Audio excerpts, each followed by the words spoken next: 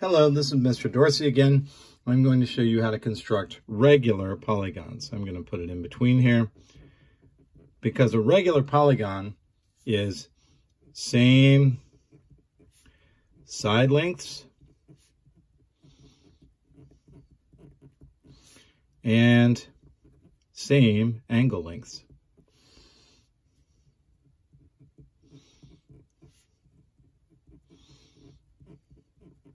Forgive my handwriting.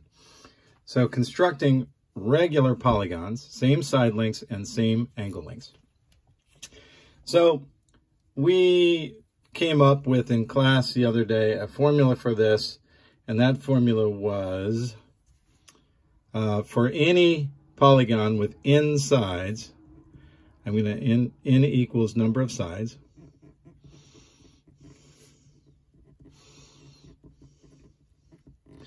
This formula, n minus 2 times 180 degrees, gives you the number of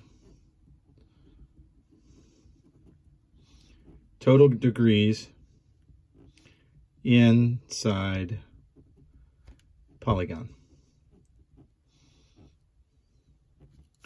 So that's true of all polygons, but we're going to construct regular polygons. So the number of sides minus 2 times 180. So, for example, we showed in my previous video, if we did a square or a quadrilateral of any form, n minus 2 times 180 is this. N is 4 sides minus 2, in parentheses, times 180, gives me 2 times 180 degrees, gives me 360 degrees. And we know that's true. Because the square, if you think 4 90-degree corners, 4 times 90-degree angle is 360 degrees. That's true. So we're not going to bother with the square. We're going to move on to more advanced things like this. Let's do construction of a pentagon. I'm going to do one with 1-inch sides. Pentagon,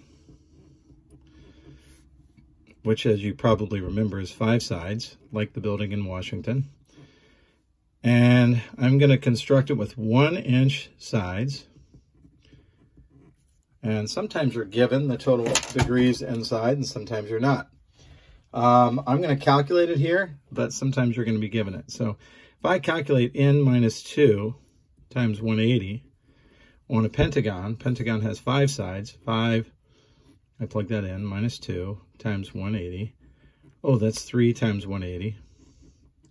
That means my total degrees inside of a pentagon is 540 degrees. So now I'm going to construct a regular pentagon with 1-inch sides with 540 degrees total. Well, how do I figure out how many degrees each angle is? Well, it's simple. If I have pentagon has 5 sides and 5 angles. Every polygon has the same number of sides as it has angles. A quadrilateral has 4 sides, 4 angles. Triangle has 3 sides, 3 angles. Pentagon has 5 sides and 5 angles. So I'm going to divide 540 divided by 5 to get the number of degrees per side. So I'm going to do that. 540 divided by 5. 5 goes into 5 one time. 4. 5 does not go into 4 yet, so I'm going to do that. Bring the 0 down. 5 goes into 48 times. 5 times 8 is 40. Oh, look at that. 108 degrees. Exactly. So I'm going to have 5 108 degree angles and 5 1-inch sides. Now you may wonder how I go about constructing this. I'm about to show you. So you will take your ruler, and I'm going to take this ruler and I'm going to pick 1 inch. Now, my stand is in the way, so I can't really do it from 0 to 1 unless I spin it upside down. So forgive me for that. Like that. So there's 1 inch. On the ends of my 1 inch, I'm going to put vertexes, or vertices, actually. And then I'm going to construct one of these 108 degree angles. So I'm going to put my protractor on top. And again, I'm putting the vertex inside that hole where this intersection is, and my line goes through 0. Now, I'm going to mark it at 108 degrees So I have to come around here. 100, 110, 108 would be 2 marks before that. Now, I'm doing this in pen, so it shows up better because I'm filming at night. I never recommend doing it in pen for you because we mess up all the time, and hopefully I'll do it correctly. Now, the other thing I want to show you here is I'm going to connect these, but I only need to do 1 inch. 1 inch side. I'm not going to go all the way to my mark, which is where my protractor went. I'm only going to do 1 inch. So I can't turn my ruler around due to my stand, but I'm going to draw towards that dot only 1 inch. So I'm going to go from here to here. Right there. That's 1 inch. Exactly. You have to attend to the exactness, attend to the details. So now I have 1 inch. I have 108 degrees. And I have another 1 inch. Now I need to make another 108 degrees from here. So I'm going to do that. Now again, I meant to make this so I could spin the paper around, not the protractor. I'm not going to be able to do it on this video because of the way my stand is set up. I'm going to have to start getting a tripod like one of my students suggested to do these, but right now it's a makeshift. It's a makeshift tripod. So I'm going to do another 108 degree angle. Again, I'm constructing it properly. The line goes through 0. I'm going to go to 108. And I've put a mark.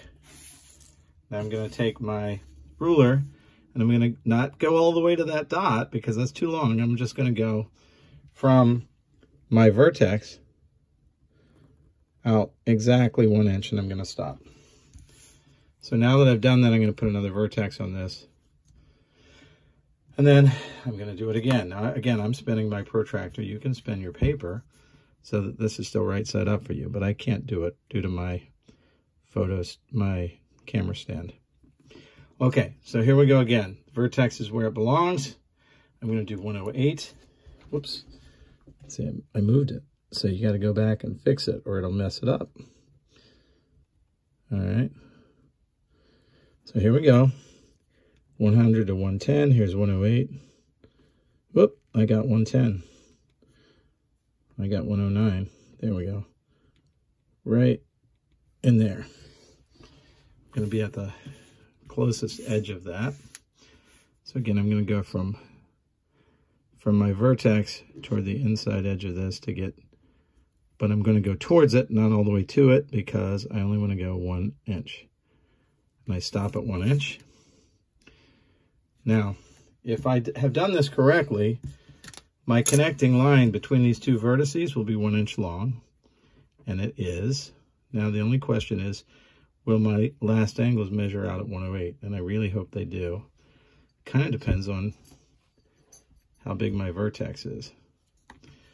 That looks like a 1 inch line. Let's measure it.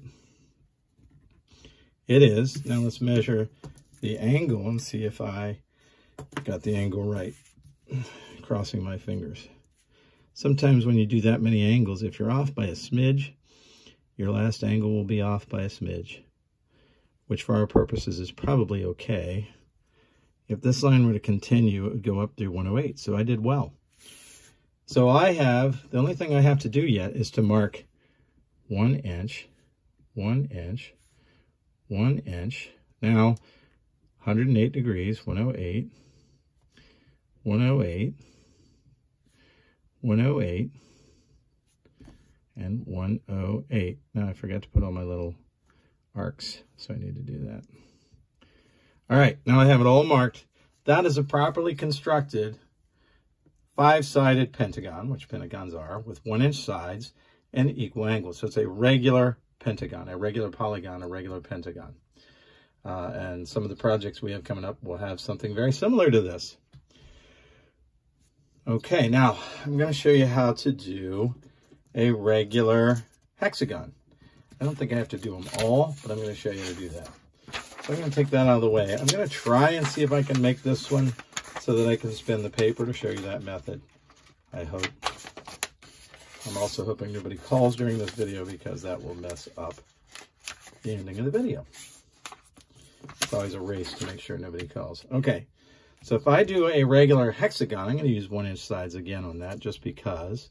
And a hexagon, you probably remember, has 6 sides. So I'm going to do the 6 sides. I'm going to do a 1-inch side, and I'm going to put a vertex on each end. And then I'm going to figure out what's my angles in a hexagon. Oh, let's see. I'm going to go ahead and zoom in on this a little bit. My angles on a hexagon would be n minus 2. So 6 sides minus 2 times 180 gives me 4 times 180 equals 720 degrees.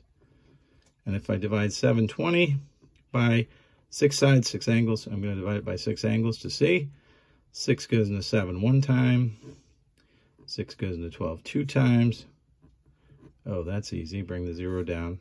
120 degrees. Okay, so I'm going to do 120 degrees on each angle. And I think I left just enough room to make my shape. So let's go ahead and do that. 120 degrees. I feel like I'm on borrowed time with my space on this video. If it ends abruptly, you'll know why. 120 degrees. I mark it. Let's make sure I did that right. I'm not sure I put the vertex in the right spot. And then I put the line through 0. I did.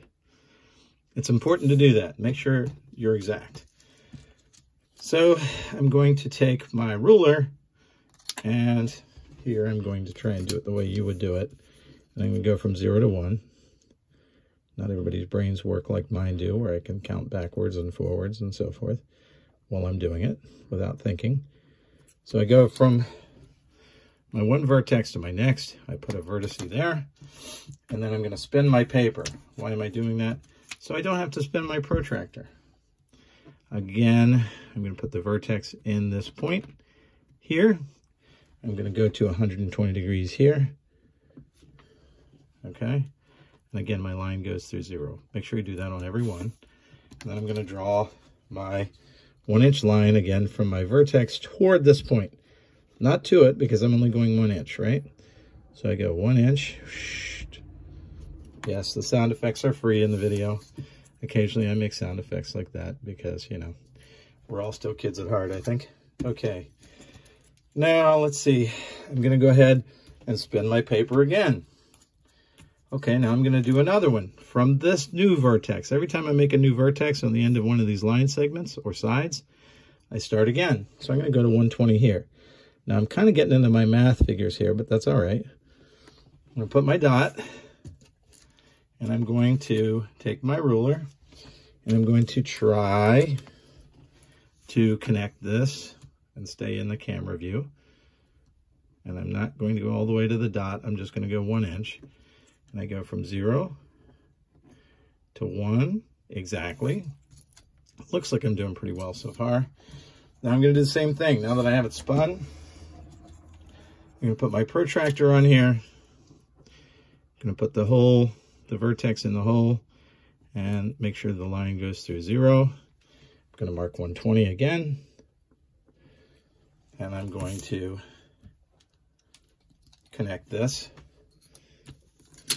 I'm going to spin it right now just so it's easier. And go from 0 to 1 towards that dot. Again, this dot is just where the protractor measure, but it's not the vertex. I'm going to there exactly. Now, if everything works out right, this last line will be 1 inch if I did it right. It looks like I did it right, so that's good. Then the only other test is, yes, that is 1 inch. The only, my ruler slipped a little bit, but the only other test is, are these 120 degree angles? And I just need to check it and ballpark it and see. And I think if I look and I get this on the 0 and on the vertex, this line would go up through 120. So I did okay. Now, last step is this. I'm going to mark every side 1 inch, 1 inch, 1 inch, 1 inch, and I'm going to mark the angle measures. 120 degrees, 120, 120. I better put my arcs. 120. Sorry, it's a little sloppy. 120. I feel the need to hurry up before this video shuts off. Okay, so that is how to construct a regular hexagon. I'm going to write on it, regular hexagon, 6-sided. Regular means same side measurements and same angle measurements. Like an equilateral triangle is a regular triangle. It's a regular polygon like these are. So a regular polygon hexagon or a regular hexagon looks like this. So that should give you a hint. You should be able to do this with any of them. Most times you're given this total amount of degrees, and you just have to divide it by the number of angles. So if you have 6 sides, you have 6 angles. I'm dividing 720, which is the total degrees, by 6 angles, and I get 120 degrees per angle. And that is why I made these at 120 degrees. My paper looks a little funny because I had to prop this camera at an angle, but you get the idea. All right, that's it.